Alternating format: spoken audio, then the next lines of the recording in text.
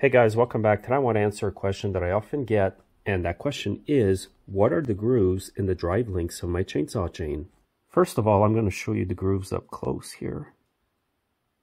And here's an Oregon chain up close. You can see they have their own style of grooves as well. So what these grooves are for is to better carry the bar and chain oil through the bar, especially down in between the rails here. And also to help push the oil down on the tip of the bar here where the sprocket is. There is a small bearing inside here. So the grooves in the chain will actually propel the oil down here to keep that lubricated. And that's why you don't see a greasing hole anymore on most bars nowadays. So basically, that's why you have grooves inside the drive links of your chainsaw chain. If you don't have any grooves on the chain drive links, it may not oil the bar properly, and this may cause premature wear. Thanks for watching.